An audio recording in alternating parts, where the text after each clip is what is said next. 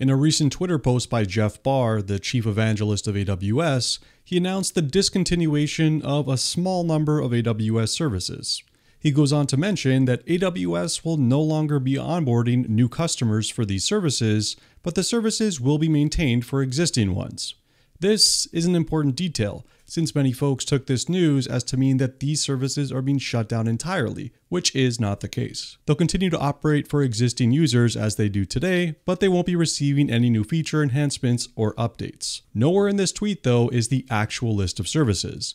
And after some careful digging on the internet, I found the list, which includes the following. First is AWS Cloud Search, a NoSQL search database useful for text and location-based queries. Second is Cloud9, a cloud-based integrated development environment, a service that always confused me as to why it existed in the first place.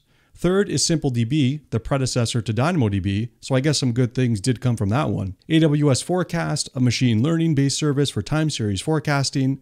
S3 Select, a feature of S3 and not a service that allows you to retrieve just a subset of data within a file in S3. AWS Data Pipeline, a service used to help you pipe data from different sources to different destinations, probably being replaced by AWS Pipes.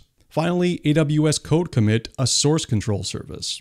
Now, a peculiar thing with this announcement is that it didn't come to light until some clever Reddit users started to notice certain AWS services wouldn't let them create new resources. Usually these types of announcements are accompanied by an AWS blog post, but that didn't seem to happen this time. Almost as if AWS was in damage control mode, the tweet by Jeff Barr seemed rushed and didn't contain useful details like the names of the services actually being deprecated. Definitely not a good look for AWS. On a personal note, I'm actually a bit pissed off since my team just designed a system that was going to leverage AWS Code Commit.